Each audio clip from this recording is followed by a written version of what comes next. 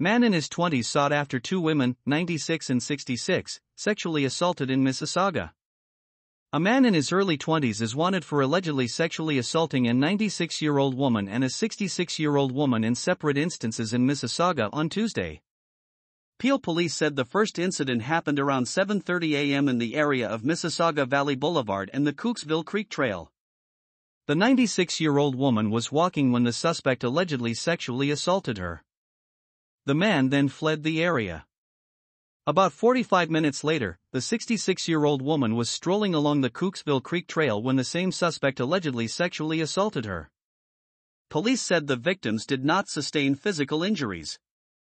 On Wednesday, investigators described the suspect as a Caucasian male, about 5'8", with a skinny build and clean-shaven.